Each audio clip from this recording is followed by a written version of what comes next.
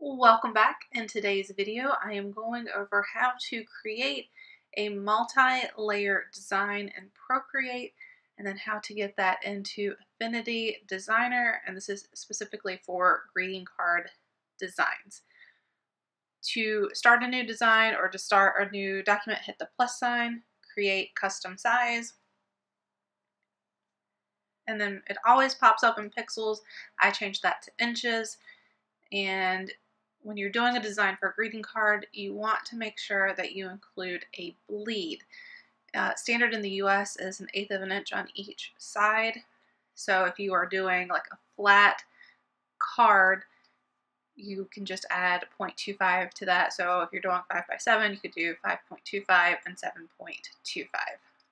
However, if you are doing a folded greeting card, which is pretty much the norm, you need to do only the 0.25 on the height, and then on the width you only need one side of that to have a bleed, so you will do 5.125.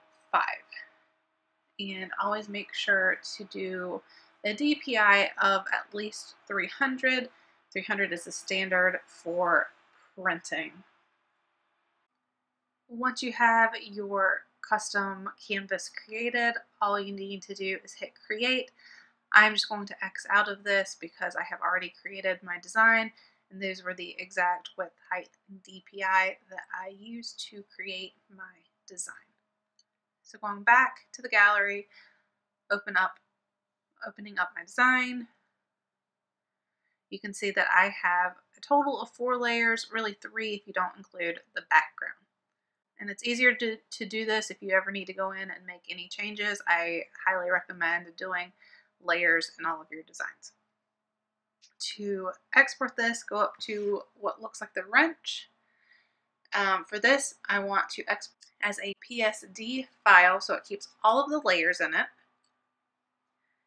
And then you have the option to save it however you would like, to something like Dropbox or to Drive. If you have a Mac, you can AirDrop it. Mine's not on right now, so I'm just saving mine to Dropbox. And it makes it really easy to open it up on your computer. Now, if you want to do individual layers, it is best to do so as a PNG so it remains transparent. So in this case, I want to go in and I want to take out all of the extra layers and do one at a time. So starting with the texture, going back, sharing, and going to PNG.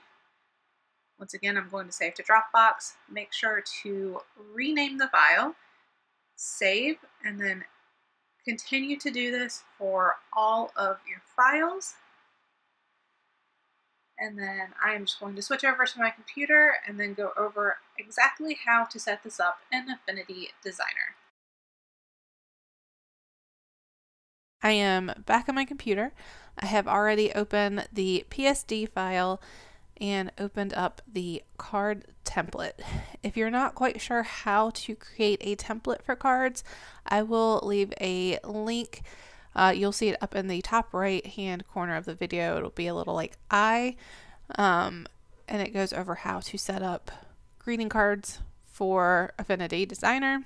Going over to the PSD file, I'm just going to select everything, and it's actually easier to group it before moving it over. So as you can see, all 4 of my layers have been selected. Just hit Command G to group or right click and group. And then to copy, hit Command C. And as always, you could also go up to edit and then copy. Going back over to the card, hit Command V to paste, or you could go to edit and paste. And it has popped it into the other side of the card. So just click, hold shift, and then drag to the other side. And it is in place. As you can see, it has the bleeds set up. All you need to do is put in the back information for the card.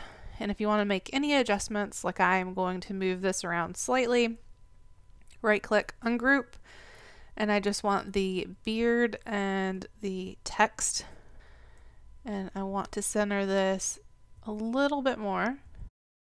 So I'm happy with that. And like I said, all you need to do is put in any of the back information you want on the card and save it as a PDF. If you want to print, also make sure to save it as an Affinity file so you can go in and make any edits that you would like.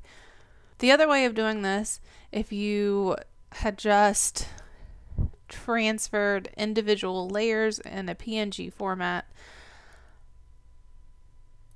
I'm going to start off with the background because that's not something that I did in the file or when I transferred the layers.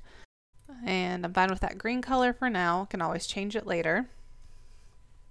Go to File and Place.